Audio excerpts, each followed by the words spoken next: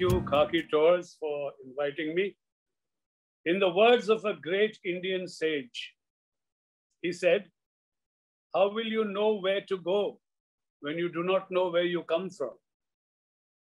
Born and brought up in Thane, these lines became my quest. Several decades of dedicated research at my own pace led me to a treasure trove of revelation, an ocean of discovery that has promoted in me a great sense of pride and belonging, firstly to this motherland, India, and of course to my city, Thane, whose evolution from early times is a consummate part of our nation's trajectory. I humbly attempt to share today just a mere cup from that ocean and hope that it invokes in the listener the same joy and pride and awe and a sense of belonging while being participants of life in this magnificent and glorious civilization. I am not an authority. I am a passionate searcher. And my research as a doctoral student was a product of my passage through this life to search for the whys. And history taught me a lot. So I'm going to give you in this talk an overview of how a city came to being. But before we come to the city, which will actually be in the next talk, I'm going to take you from the outer core and then bring you to the atomic center in the next talk. For a perspective, did you know that the population of Mumbai island in 1600 CE was 3,000 coolies and one Portuguese landlord, Garcia de Horta, who stayed where governor's house is?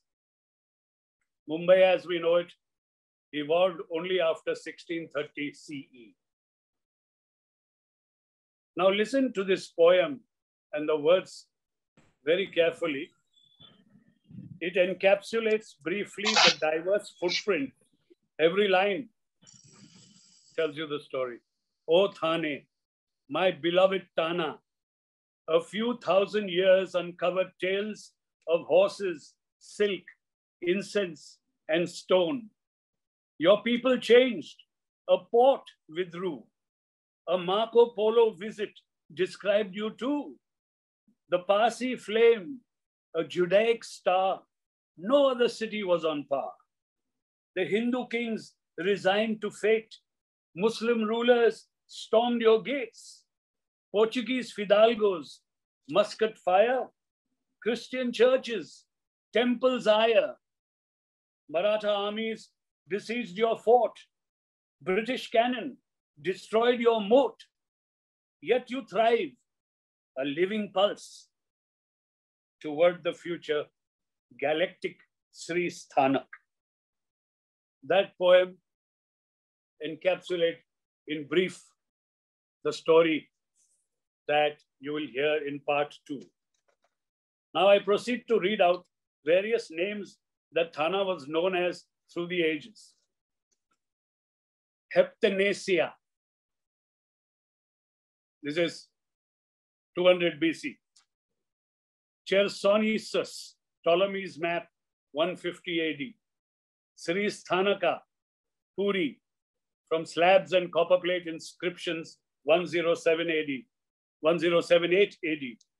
Tana, T-A-N-N-A, Yule's Marco Polo, 1290 AD. Kukintana, called by Ibn Battuta, traveler, description 1334 AD. Tana Mayambu, traveler Duarte Barbosa, 1510 AD. O Kakabe da Thane, Portuguese era, 1535 AD. Thana, during the Maratha times, and Thane now, different names.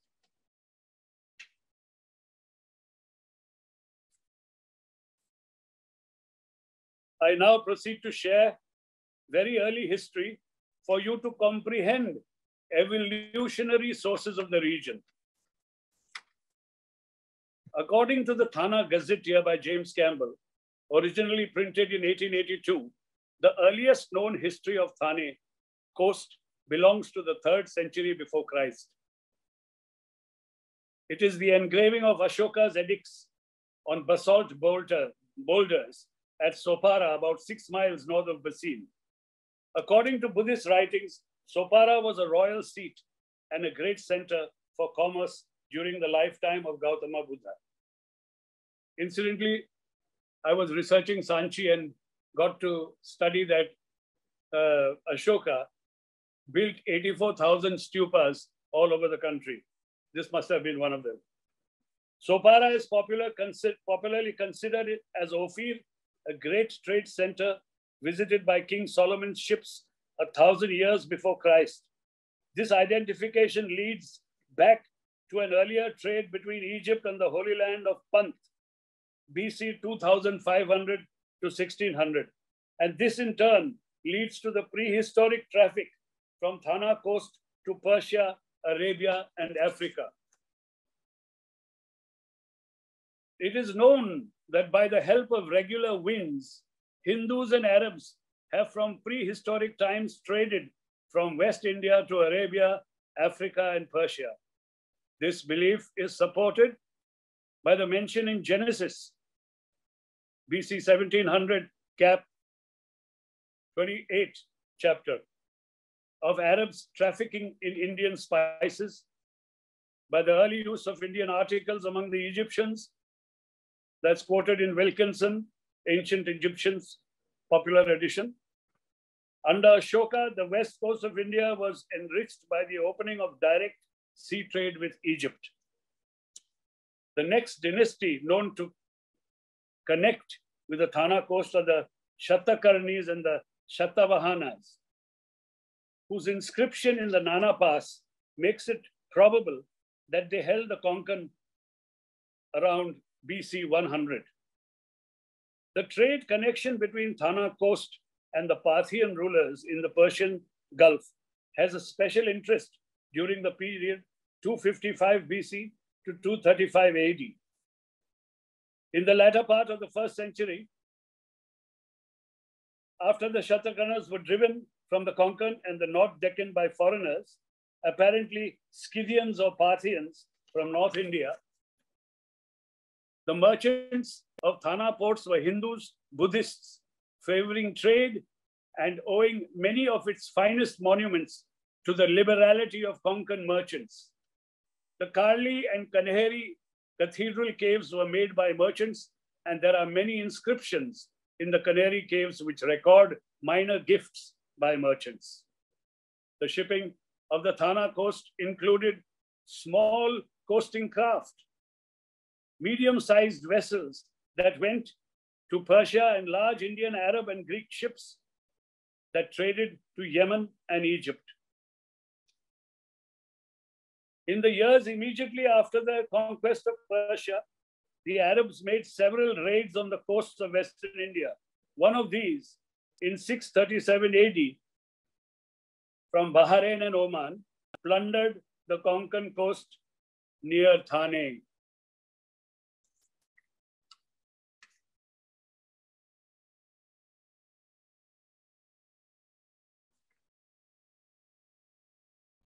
After this painting, it would not be complete without a short note on the Tana Creek, on whose waters most of these stories took birth.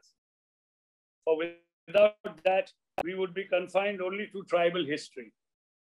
Permit me to share my story on the Tana Creek. The ancient history of Aparanta, Sopara, Kalyan, and our city of Thane has evolved around the waters of the Tana Creek, as waterborne and seaborne trade was predominant in the region over several thousand years. The creek is an inlet on the shoreline of the Arabian Sea and runs between Ghodbandar and Thane, where the Ullas River flows from the north of the island to meet the Arabian Sea on the west. The other part flows between the city of Thane and the Arabian Sea at Trombay before the Gharapuri Islands. The creek has panoramic views and is enriched with rich green mangroves, sparkling, exquisite biodiversity of birds, fish, and floral species. It is the largest creek in Asia, running a length of 26 kilometers. The mangrove forests provide nurseries for several fish species. It also acts as a buffer against floods, cyclones, and seawater intrusions, enhancing the resilience of the surrounding areas. It is also a sanctuary for flamingos and several important bird species. It is on these waters that our various traders, foreign invaders, foreign travelers sailed, alighting at various points along the creek from the times of King Solomon, 1000 BC.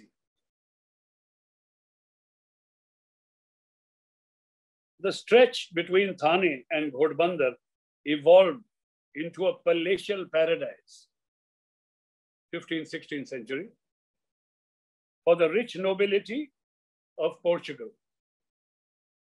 The creek shores were dotted with mansions, churches, forts, pleasure gardens, breakfast parlors, including African slaves serving European masters. The British indulged in recreational pleasure cruises from Mumbai. They have left glowing reports of the rich and naturally endowed surroundings they feasted upon. In these times, the creek has lost its maritime importance, so that trade has shifted to deep sea ports. Thane still exists with some commercial activity of fishing, pleasure cruising, dredging. Along its banks, one notices modern developed spots affording food and beverage facilities for the traveler who would also enjoy musing on the creek's panorama. Shipping for thousands of years was a very light tonnage, and so the ships had to berth in shallow waters.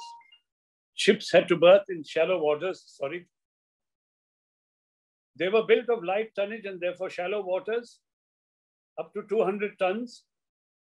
So up to about 1560, 1600, the creek was very powerful in terms of trade, with Sopara, Kalyan, Thane, all having their own time as premium ports.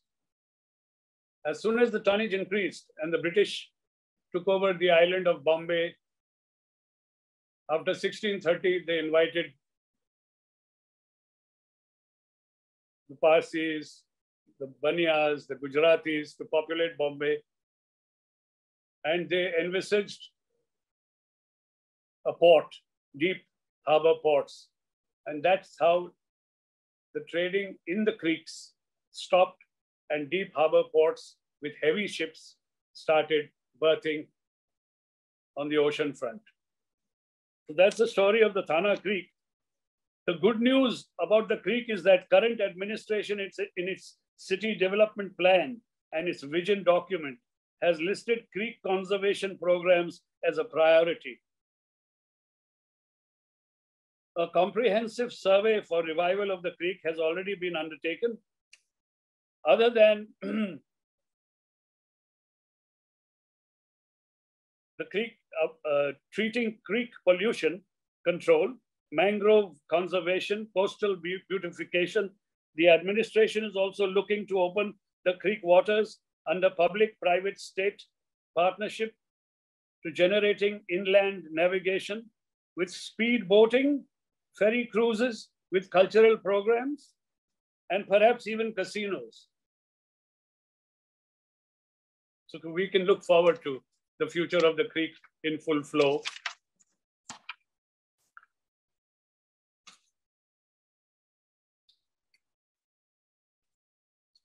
It is now my pleasure to give you a further understanding of the importance of now Thane, to read out short reports on Thane and the surrounding regions from important international travelers spanning 1st century to the 17th centuries. This would give you an absolute overview and help you to revel in picturizing those times.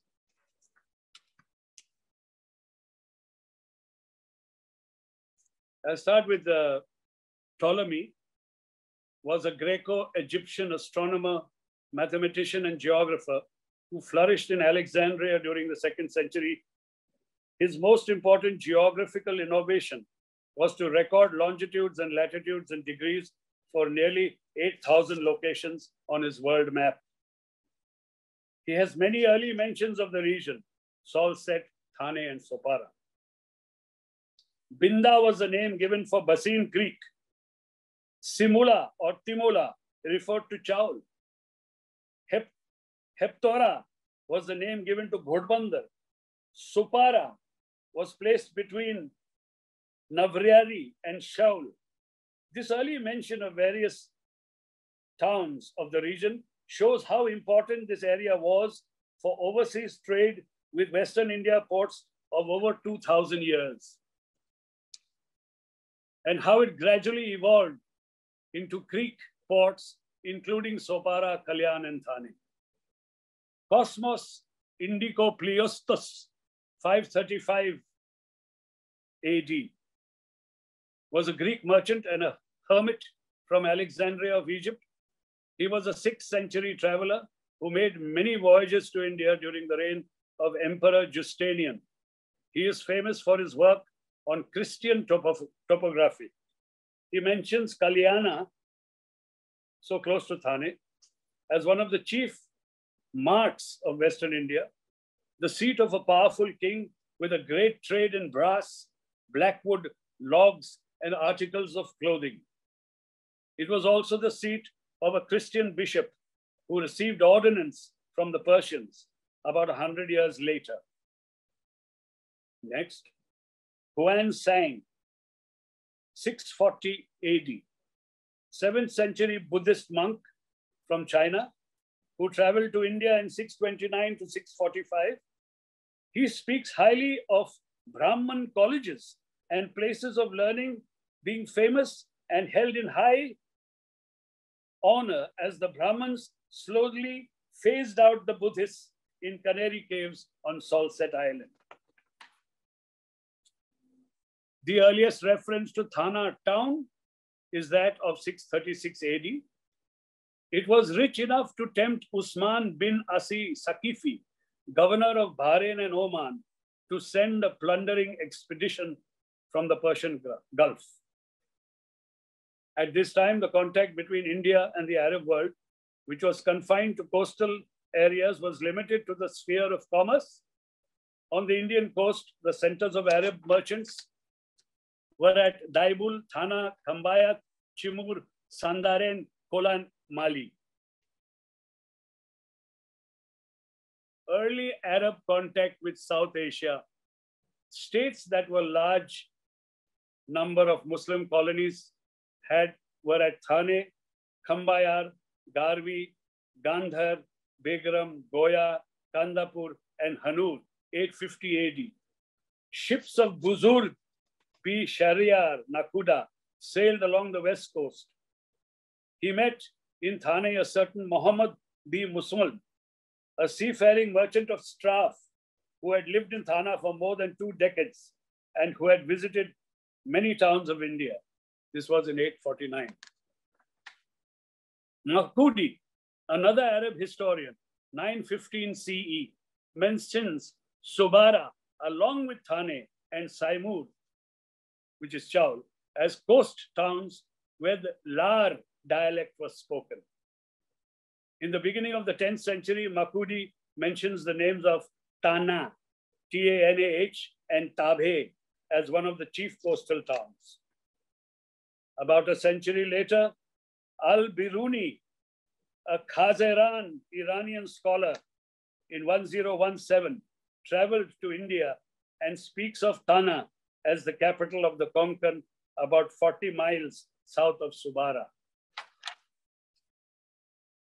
The Geniza records in 1000 CE are documents written 1,000 years ago, buried and discovered in a Cairo synagogue, Ben Ezra synagogue, containing 330,000 pieces of paper, papers containing scriptural knowledge and secular letters of everyday life. Discovered by Solomon Schechter, late 19th century, mentions about trade in India and Thane especially.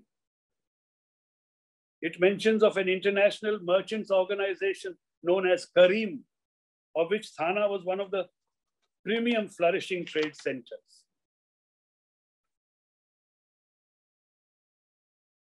Now, one of the greatest travelers in the world of his time, from the court of Genghis Khan, visited Thane on a rainy night in 1290 AD. What was he doing in Thane? Marco Polo.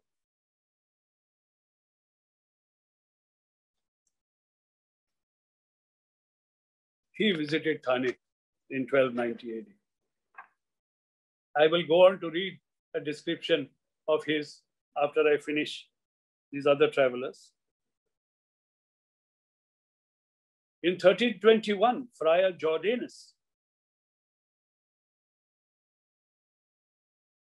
wrote the famous Mirabilla Descripta, furnishing the best account of Indian regions, products, climate, manners, customs, fauna and flora, given by a European in the Middle Ages.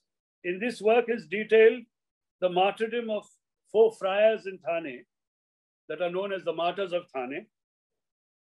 A detailed report is included in my book that is going to be published in about a month and a half.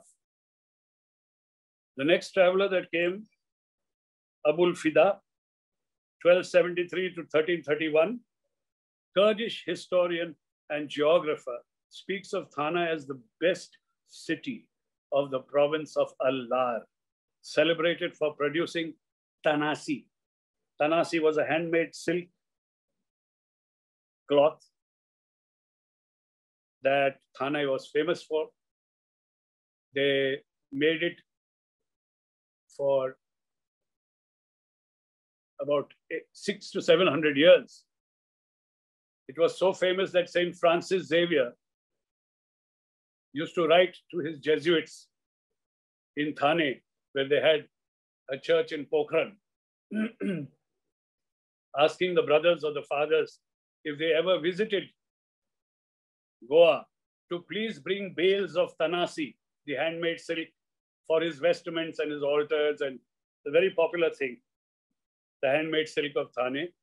I have detailed stories in my book, and the next talk in part 2 will give you absolute details of that. So, silk manufacturing Thane for about 800 years. That was a report by Abul Fida. The next traveler, Al-Adrisi, in 1300 CE, calls Thana Bana, a pretty town upon a great gulf where vessels anchor and from where they sail. A pretty town upon a great gulf where vessels anchor and from where they sail. Gildemeister, a German Orientalist, 19th century, thinks that Thana is the only port known to the Arabs between Broch and Goa, when it is considered that not too long ago, the sea must have filled up the whole space between the hills on the east of Thana Creek and those on the west of it, and flowed over a very wide expanse of country between Thana and Bassein.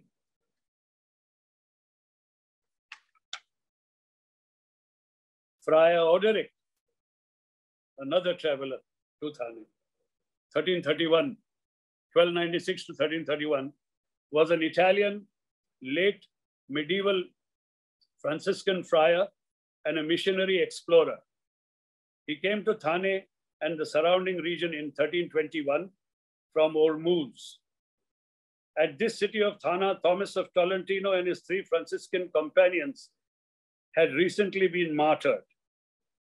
Odoric managed to retrieve the remains of the martyrs from Supara near Thane and carried them on his further travels. A detailed article on this will be in my book.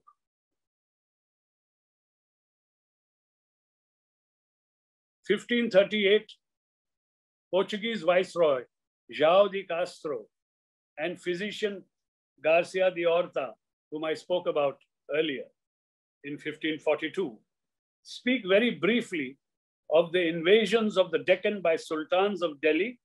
Speaking then of early history of Thana, Castro says, in times past, Thane held sway over extensive tracts of land, and a large part of Gujarat was subjected to it and lived under its laws. John Fryer, the next traveler, an English doctor and travel writer, 1650, 1733, mentions in his time there were 7 churches and colleges in the account of Thana district. Thana is mentioned as having a cathedral church.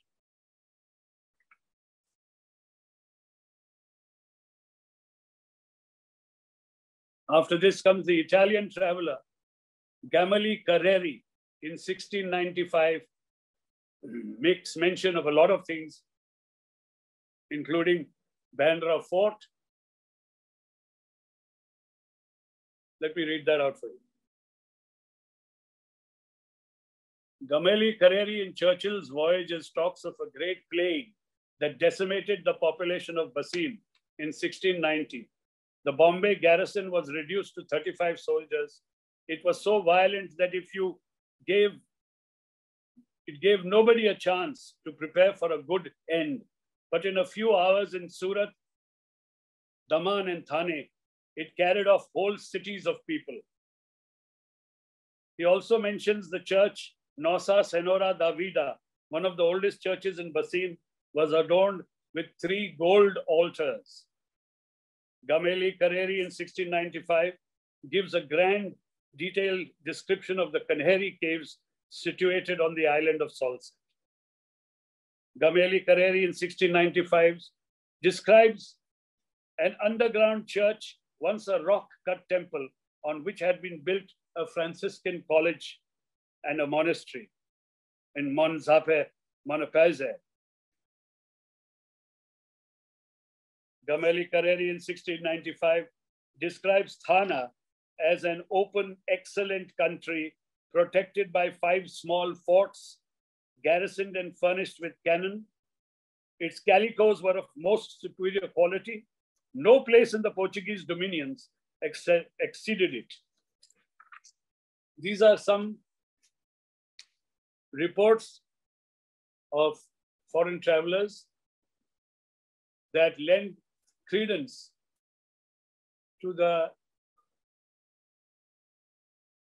pride and awe that was instilled in me as just a little boy in Thane and wondering what it was all about. I would be playing on the football fields and the maidans, hockey and football.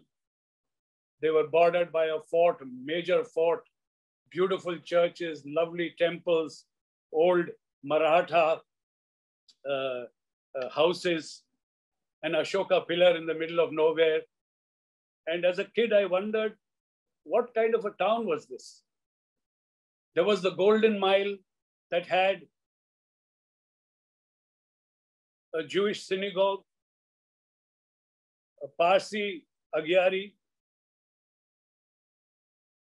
Kopaneshwar Temple, St. John's Church, all in one little area.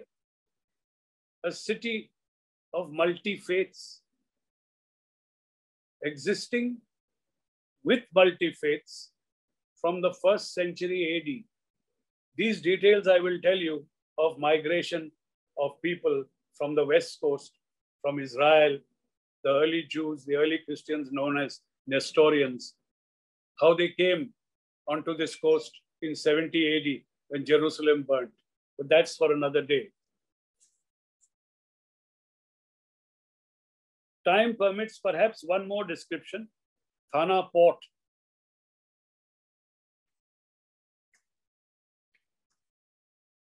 Ancient Aparanta or Konkan coastal region of Western Maharashtra has played a unique role in promotion of maritime and cultural relations with Greece, Rome, East African coast, the Red Sea, and the Persian and Arabian Gulfs. A narrow strip of land extending approximately 600 kilometers north-south and having an average width of 60 to 80 kilometers is interspersed with several small rivers and creeks. This helped to develop ports and harbors over the Konkan coastline. These consist in the districts of Thana, Raigad, Ratnagiri, and Sindhudurga. The antiquity of the region early goes back to 5th century BC. Sri Sthanaka was one of the ports mentioned in Dr. B.C. Law's list of prominent ports of Western India. The earliest reference of this information about Konkan ports comes from the accounts of Strabo, BC 54, Pliny the Elder, AD 77, Ptolemy, AD 135, Pericles, AD 247. The authors enlighten us about trade and commerce between the Konkan ports and the West, Egypt, Persia, Gulf, the Red Sea, etc. Thana, known as Heptanasia, was recognized as a major port of mention by the above writer geographers, among others. Among other ports like Sopara, Kalyana, Semula, which is Chaul, and Palapatam, Pale, near Mahad. In various places over time, the Greeks, Romans, Egyptians, Abyssinians, and Iranians frequented our Konkan ports with active involvement in trade between 5th century BC and 7th century AD. Later, permanent settlement of Jews, early Christians, Parsis, Arabs, and Abyssinians were seen on the Konkan coastline. These communities adopted the region as their new homeland and preserved their distinct social, cultural, and religious identities. Ptolemy divided Konkan into 3 regions: Arahake, corresponding to Salsette, Mumbai Islands and a part of the Deccan, Sandams Ariake of North Konkan, and Pirates Ariake of South Konkan. The earliest reference of Indian ports in the Bible, whose king Hiram of Tyre brought gold, silver, ivory, monkeys, peacocks, and sandalwood for King Solomon also from the land of Ophir. This is Nala Sopara, which according to 60% of the world's historians is Sopara, Ophir. Now, if these ships came to Ophir in 1000 BC, they cruised down the Tana Creek and passed those regions. Imagine how old that is. Those were the earliest references. Baladuri, an Arab geographer, mentioned a naval expedition against Thane in 636 under the leadership of Usman bin Aziz Sakafi. I've told you this before. 7th century AD onwards, the most lucrative trade from Thana ports included import of fine breed of horses that came from Aden, Sheher, Dhafar, Kalad, Kish, and Ormuz. The merchants that carried on the Thane trade were Hindus, Muslims, Parsis, and Gujaratis. The ships that carried on the trade were Konkan, Gujarati, and Malabar vessels, sometimes boats built in the Persian Gulf, or perhaps an occasional junk from Java or China also visited Thana port. So these are notes on very early Thane. I would like to read out bullet points on timeline specific to Thana city now. To give you an idea of the stuff that has gone on. Each timeline has its own story, and therefore one would need hours to talk about these kind of things that would be featured in the second part of my talk. So on a summary basis, I'll read out some bullet points of events. Beginning, of course, with 636 AD, Thana was plundered by an expedition from the Persian Gulf. 956 AD, mentioned by Makudi as one of the chief towns of western coast of India. 997 AD, copper plates mention Thane under the name of the Shilahara kings who ruled over the Konkan and the present Kolaba district. The North Konkan family ruled from Thane from 800 to 1250 AD. So Thana has come full circle where Eknath Shinde from Thane is ruling over Maharashtra now. So that's like a 2000-year revolve. 1026, 1094 AD mentions the town and port of Sri Sthanaka on copper plates. 1290 AD, Marco Polo describes Thana as a great and wealthy city after his visit. 1318 AD, Mubarak Khilji conquered Thane and placed it under a Muslim governor. 1429 AD, Thana was taken by a Bahmani general. 1480, it became the chief town of one of the 5 provinces into which Gujarat was divided. 1514 AD, it became a fortress of the king of Gujarat. 1529, the ruler of Thane was forced to pay tribute to the Portuguese.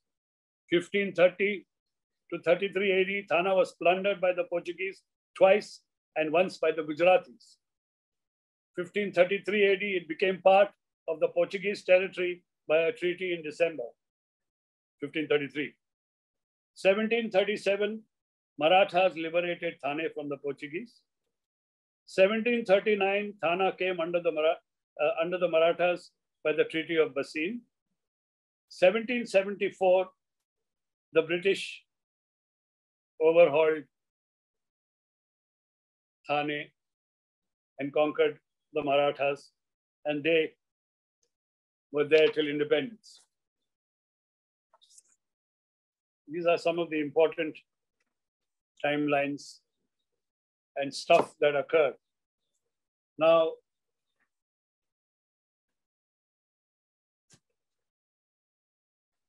these were a few chapters of my book. My book has 30 chapters devoted to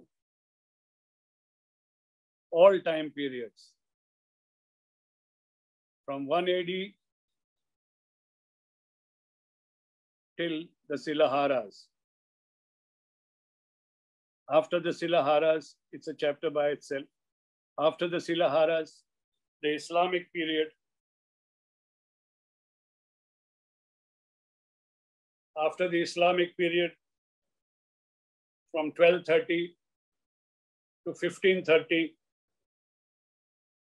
I have a chapter, major chapter on the Portuguese, 1530 to 1737.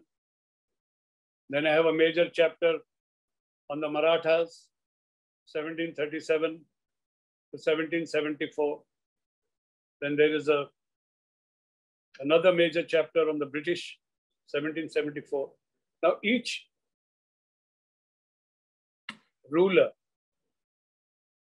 left his mark on Thane, of which I'd like you to run that PPT with some of those photographs that perhaps could make sense here, where I can just explain this belongs to so-and-so period. And there are stories within stories. So there are 1,000 pages to talk about the Shilahara, that's 400 years. There are 1,000 pages on the Portuguese. There are 1,000 pages on the British. You know, I mean, history is an oceanic subject. And I'm just bringing a little cup from that ocean of discovery. So if you like, yes. So this is the Thana Creek we talked about. Look at the vast expanse. This is somewhere near Ghodbandar now. I've already given you a description of the creek and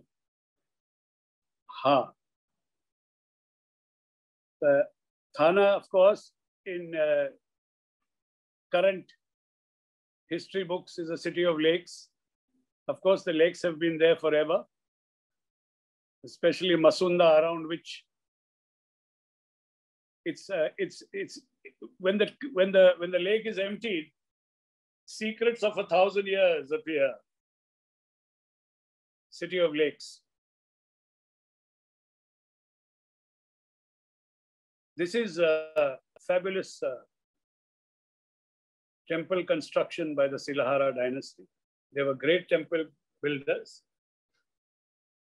Most of them Shiva sites, Bhumija style. Some of these are statues found in the lakes in Thane. When the lakes dried up, temple statues were found, taken out and preserved in various sites, but all from the Shilahara times.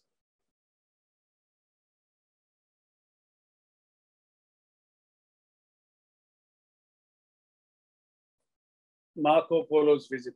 Perhaps I could give you a little shot of Marco Polo's visit. It's a very popular thing in the Thana timeline. I could afford the time to read out his report. Marco Polo, son of Niccolo Polo, was born in Venice in 1254. He started traveling the seas at a very early age. In 1275, Marco Polo arrived in Chandu in the presence of the great Kublai Khan. Marco Polo, accompanied by his brothers, spent 17 long years in China, where he was employed in various capacities and was sent on distant missions. On one of these missions, the great traveler visited the western littoral of India and reported in detail on places like Ceylon, Makabar, Multifi, Lar, Karl, Kalyan, Komari, Gujarat, and finally Tana, our very own Tana. Yes, he landed in Thane in 1290 on a rainy night, as it is described, in April, and offered a detailed description of the town, which I have the absolute pleasure of reproducing for the reader or the listener, verbatim, so nothing is lost or misrepresented from the original. Here it goes. Here is told of the kingdom of Tana, T-A-N-A. Tana is a great kingdom lying towards the northeast. It is a vast and excellent kingdom. They have a king of their own and they pay tribute to no one. They are idolaters and have a language of their own. Pepper and other spices do not grow so abundantly here as in other countries of which we have been talking to you. There is plenty of frankincense, black leather, and wood. It is not like, however, white, but brown. There is much trade, and great numbers of ships and merchants flock hither and thither, for they get there excellent and beautiful hides, black leather, dressed in different ways. They also get plenty of good bakram and cotton. The merchants who go there on their ships bring many wares, mainly gold, silver, copper, and many other kinds of merchandise needed in the kingdom. And they take away with them these products of the country out of which they think they will get profit and gain. Another thing I will add, which is not so good. I tell you then that many pirates sally forth from this kingdom and cruise about the sea, doing much harm to traders. And I assure you that it is by the will of their king. So we had corruption at that time as well with the authorities. For he has made a covenant with the pirates who have to give him all the horses they capture. And you must know that they capture them after often enough. For as I have told you before, there is a great trade in horses all over India, as the merchants take great numbers of them to sell, so that few ships go to India without carrying some. For this reason, then the king has covenanted with the pirates that they are to give him all the horses they capture, all other goods, including gold, silver, and precious stone, fall to the pirate's share. Now, this is an evil practice, not worthy of a king. Now, we have told you of the kingdom of Tana. We will also add that they had silk-robed merchants walking the street in beautiful bungalows with oyster shell window dressings. Imagine the wealth of that port in 1290 AD, when one of the greatest travelers in the world of that time makes such a vivid description. Professor C.F. Bendito prepared an Italian edition of Marco Polo from various travelers' narratives. This piece is taken from the English translation by Aldo Ricci. The original writings, termed Codex II, are in the Ambrosian Library in Milan. Marco Polo's original travel quotes formed the basis of his own narrative, which he dictated to a man of letters from Pisa called Rusticello. The name has found its way down to us in modern times through various translations in Italian and English. Tana in 1290 AD, from Marco Polo's notes, was under the rule of Hindu kings, and obvious from the description it was a bustling port island with a fair amount of trade in frankincense, hides, buckrams, and cottons, which the town and region produced. In turn, they imported horses, gold, silver, copper, and other merchandise. There must have been a thriving merchant population with wealthy abodes. The town, being an important port for import and export, has had great connectivity into the hinterland of the subcontinent, as goods and services were supplied from this point all over the region. Perhaps one can surmise that this was definitely a golden period in Thana's history. Naturally connected to Marco Polo's visit and his observations, with specific reference to the import of horses and the horse trade, is the region called Ghodbandar, 8 kilometers from Thane city. A whole separate study is devoted in my book to Ghodbandar, which corroborates and verifies the truth, the observances of the great Marco Polo and Thane's glorious past. With this, I'd like to perhaps, you can run those slides, but that's part of the Islamic Times that you're seeing on your screen. You can change to the next. The Portuguese had a grand time in Thane, built a lot of churches. All the churches are built and the beautiful altars are from the wood of the Basin Hills, in which they traded. Most of their nobility stopped military activity and became businessmen, selling wood and building mansions on the Ghodbandar strip. These are cannon from the Tana port and fort, now on display near the old port. This is a bit of a door from the old Thane church, which shows Antonio di Porto, who built Saint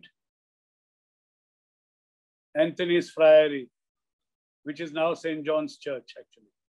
This is the old painting of Tana Fort from the bungalow of Stephen Babington, a British officer. Those stories are all in my book.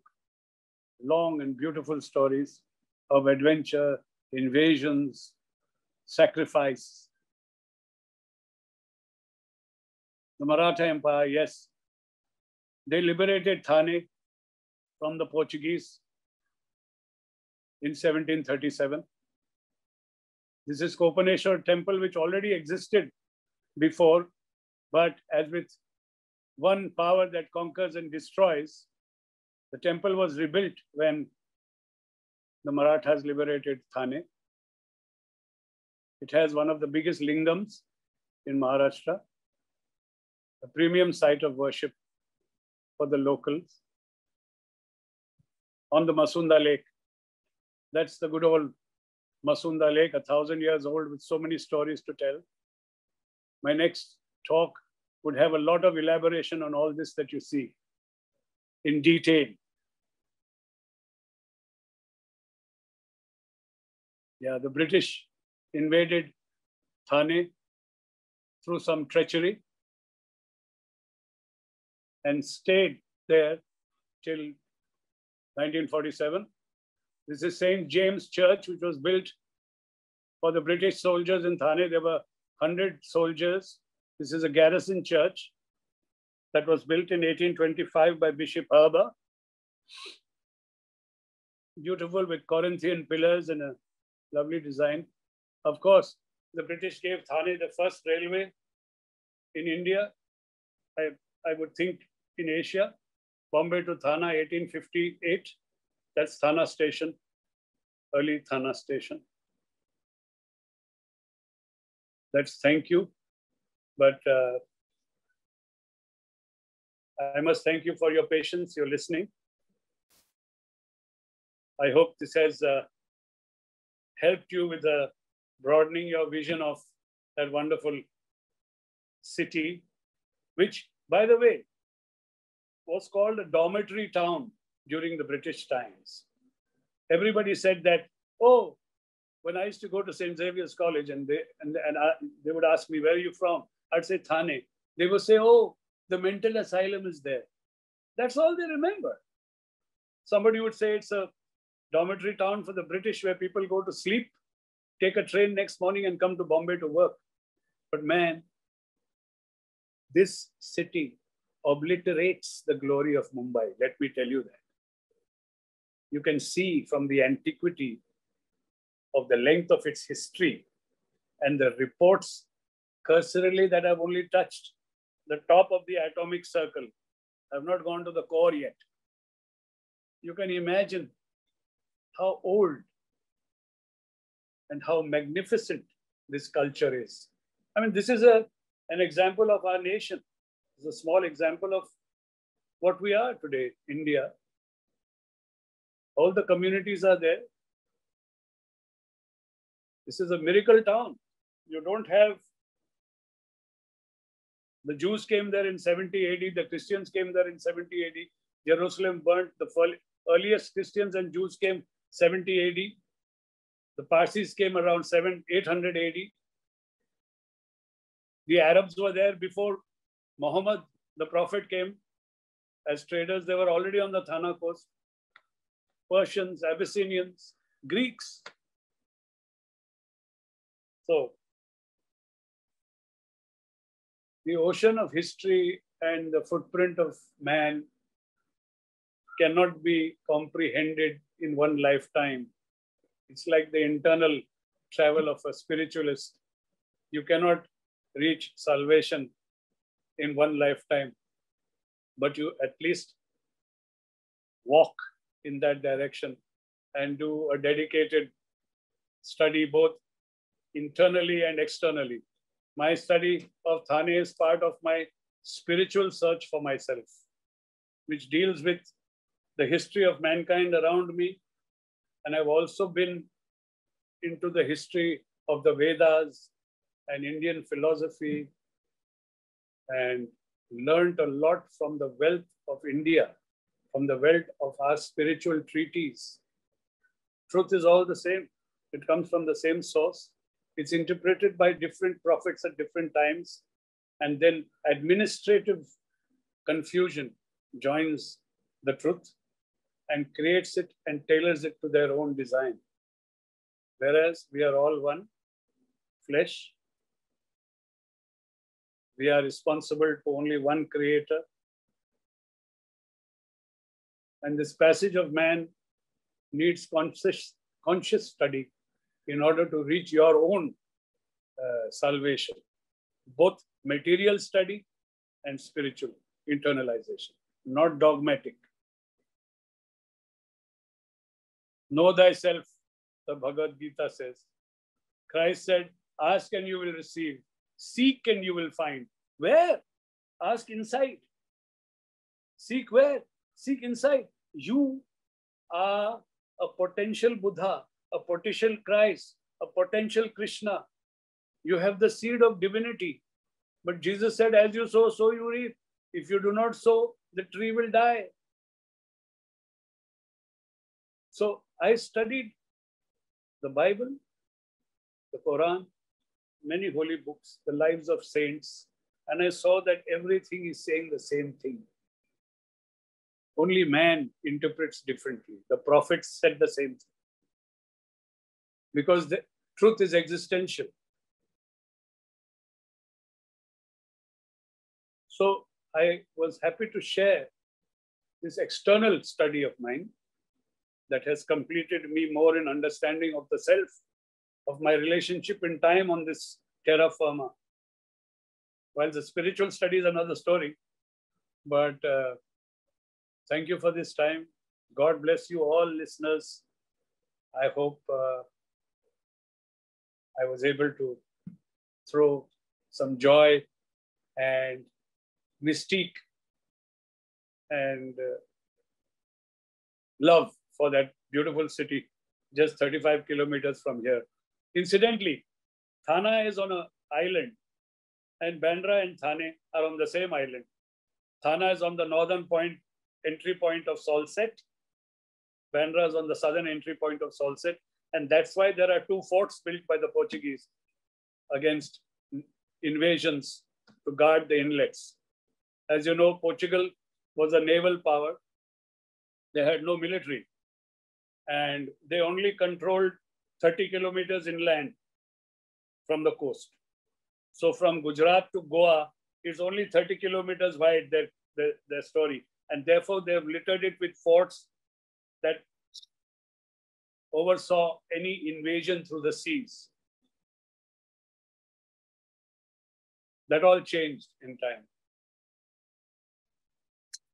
And thank you very much, Joe, for such a wonderful talk.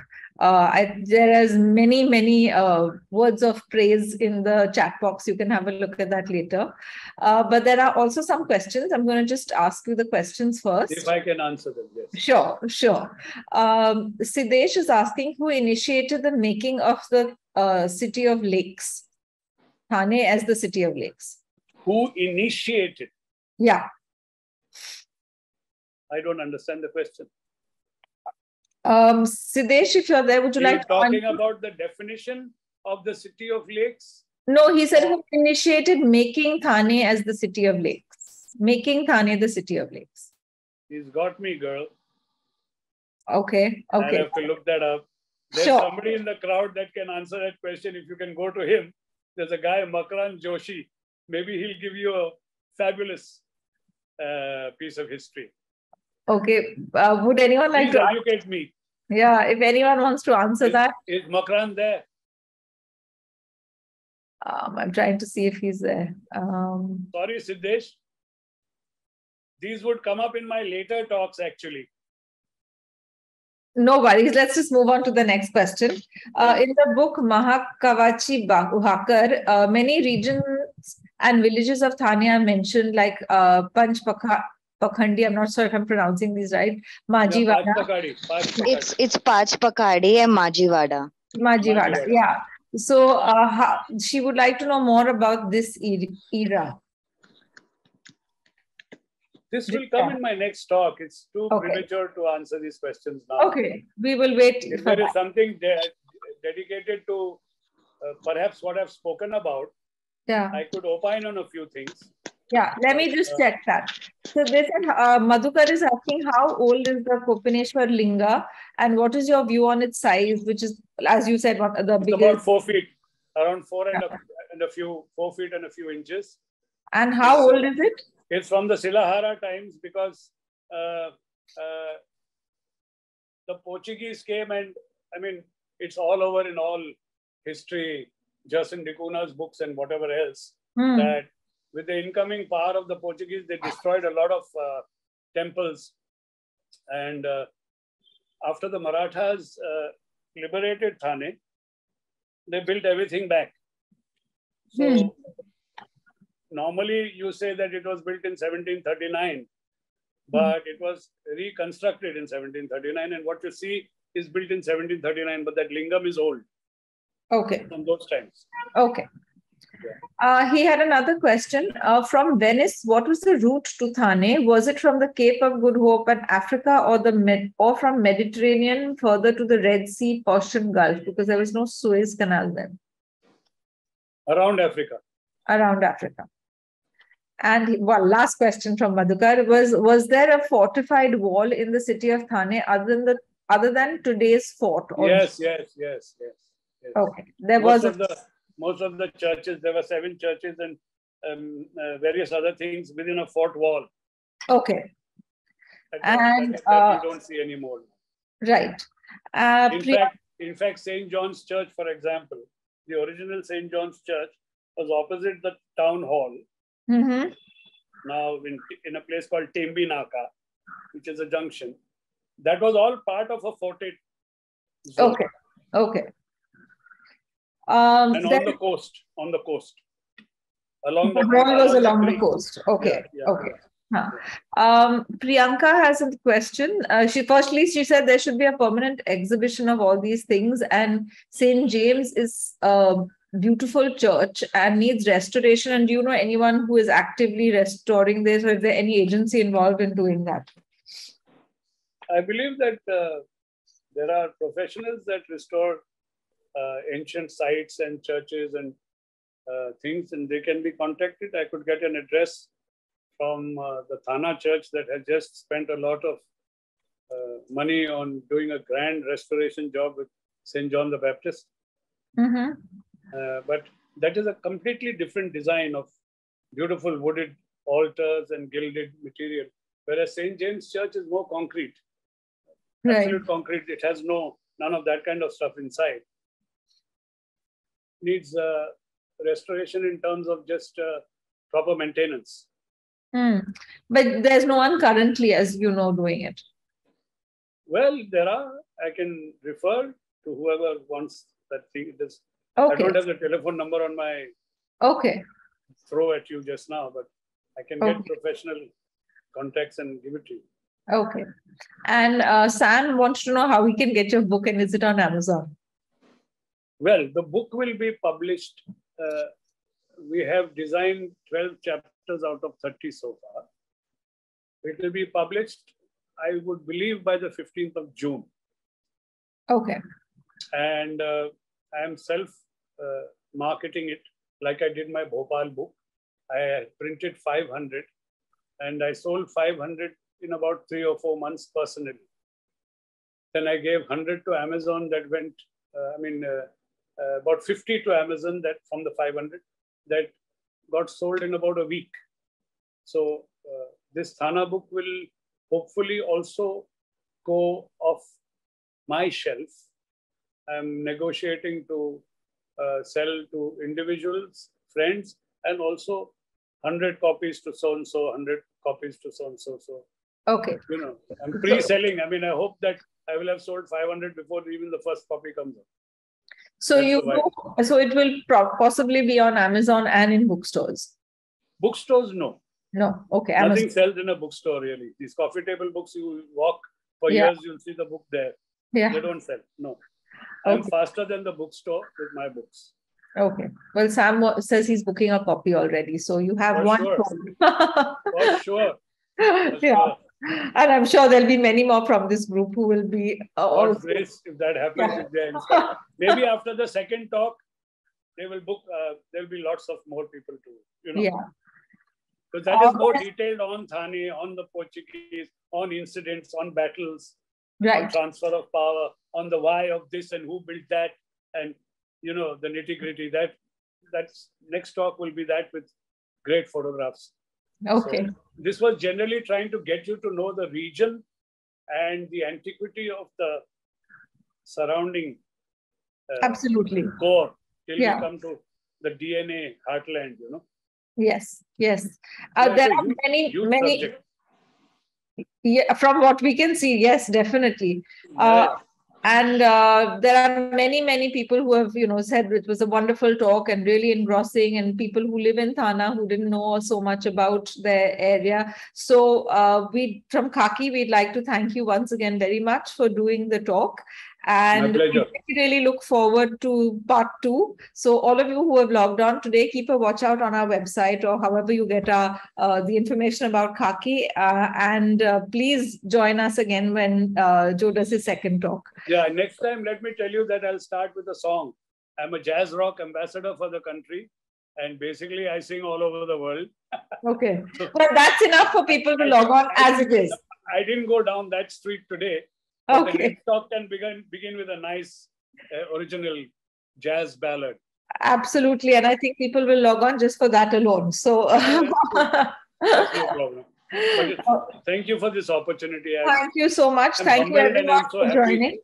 To get this opportunity to share this. Yeah. Thank you everyone for joining in, and we look forward to seeing you next time.